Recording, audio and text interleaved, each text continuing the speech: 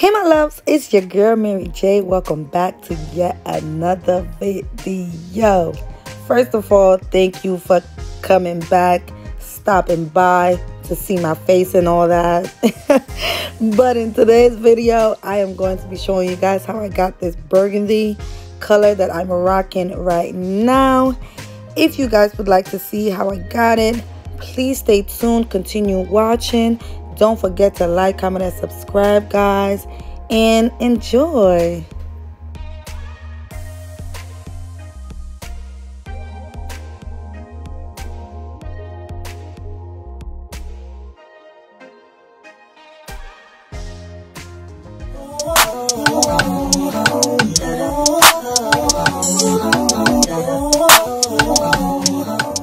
So guys, this is my Wiggins hair that I did an initial review on. I will go ahead and link that on the cards above for you guys.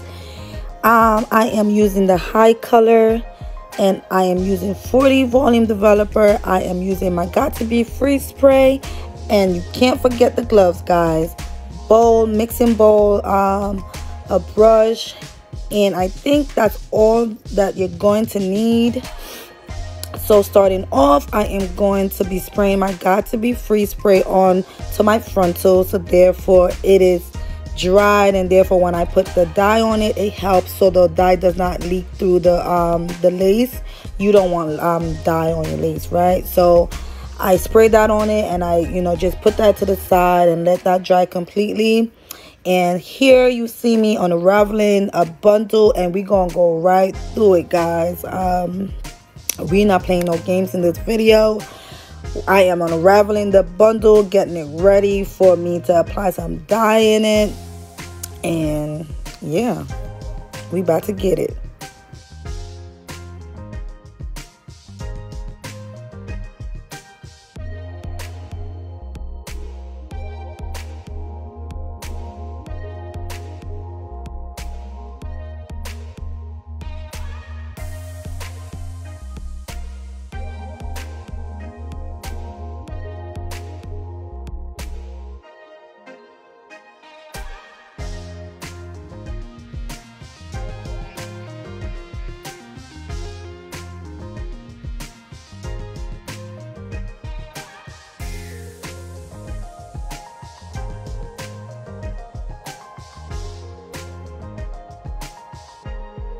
So now that that bundle is all prepped, I am going to be putting on my gloves because I am about to start the mixture.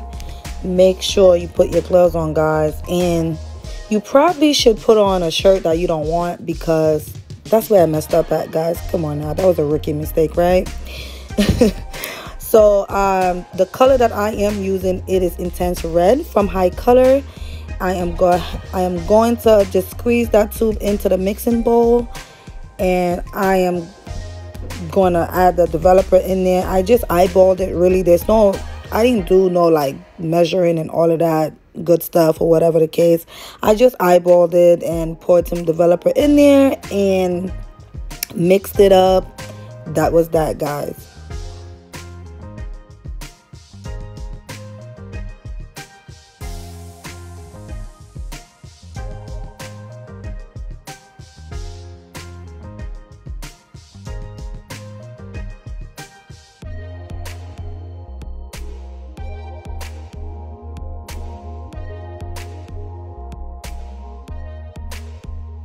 By the way, the Hicolor brand is really great for when you want to dye or lift dark hair, especially because you don't have to use bleach.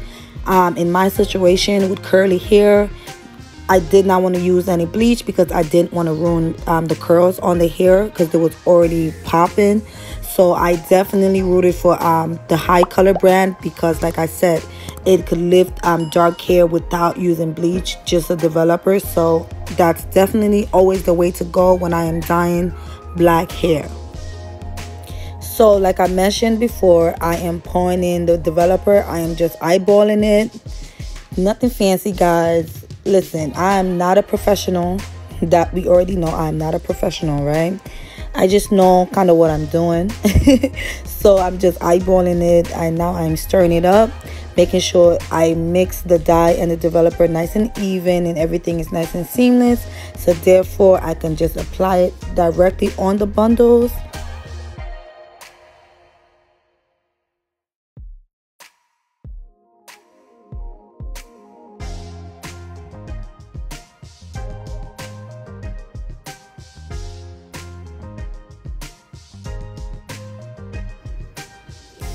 So again guys, this is the completed mixture.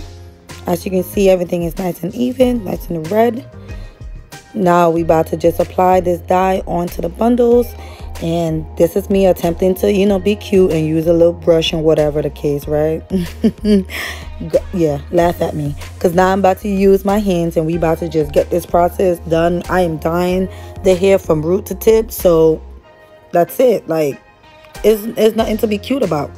Just apply the dye, make sure every strand of hair is coated with the dye, you know, and that's it.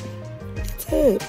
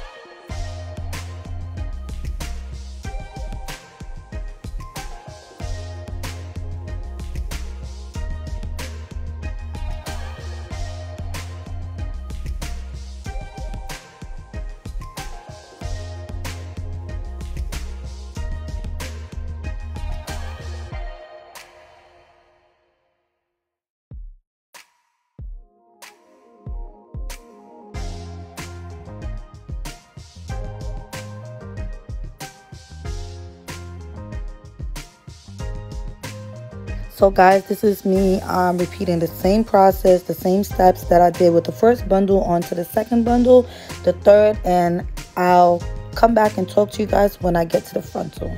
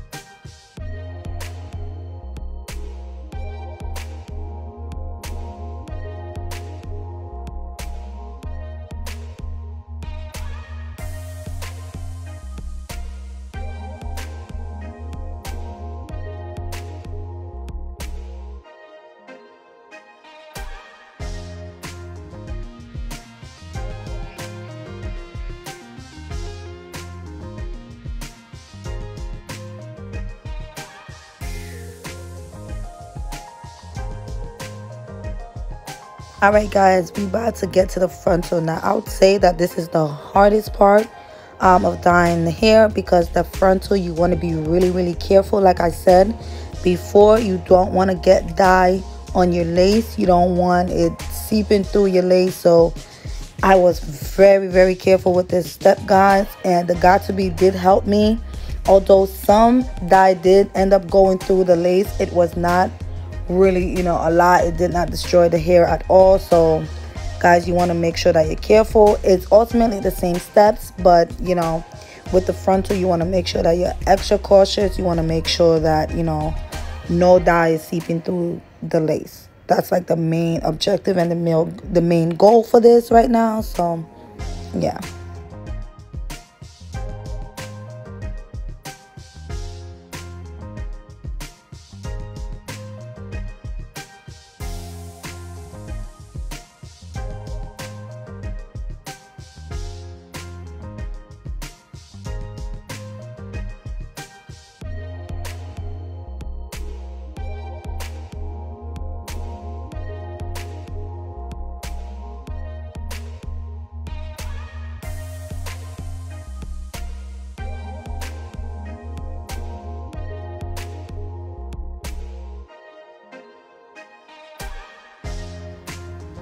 As you can see, I am very careful with this step. I am barely putting any like dye on the brush, because like I said, I really want to prevent, you know, the dye from seeping through the lace, and I was very careful.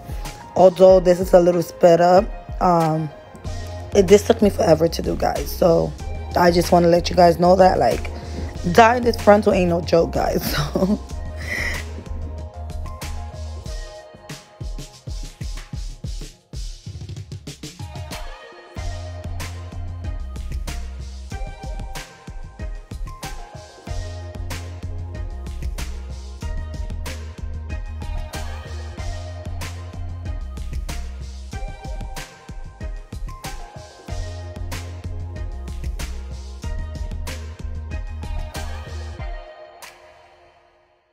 So here I am parting the hair like in smaller pieces, so therefore I get in between the parts, because I didn't want dark roots. I wanted the hair to be burgundy from root to tip, and that's the hardest part, because you like, you're getting so close to the lace that you still want to make sure that you don't touch the lace, but you get every strand of hair. So that's why I said this was no joke, guys. This really took, like, it took a minute, guys.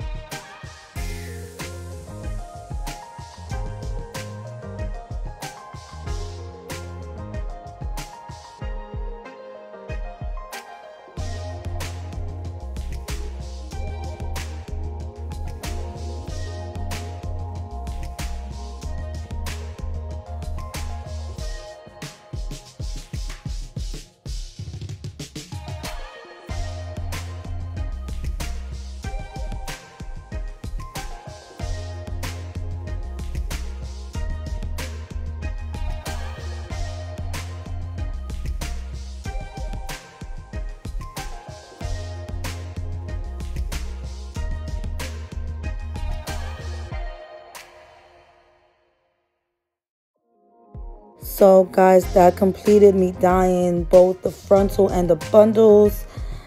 After that, I let them sit for about 5 hours, and then I washed them off, shampoo, conditioner, and that was it. And I made my wig, and that was it, guys. So I hope you guys enjoyed this video, and I hope you guys learned something at the very least. Thank you guys for watching. Don't forget to like, comment, and subscribe, and I'll see you in another one. This is the finished product, guys. Just wanted to come in and say that, of course. And I will go ahead and do a curly hair routine for you guys, so stay tuned for that because it's coming right up. I love this hair, guys. Oh my gosh, I hope you guys did too. Oh my gosh, bye again.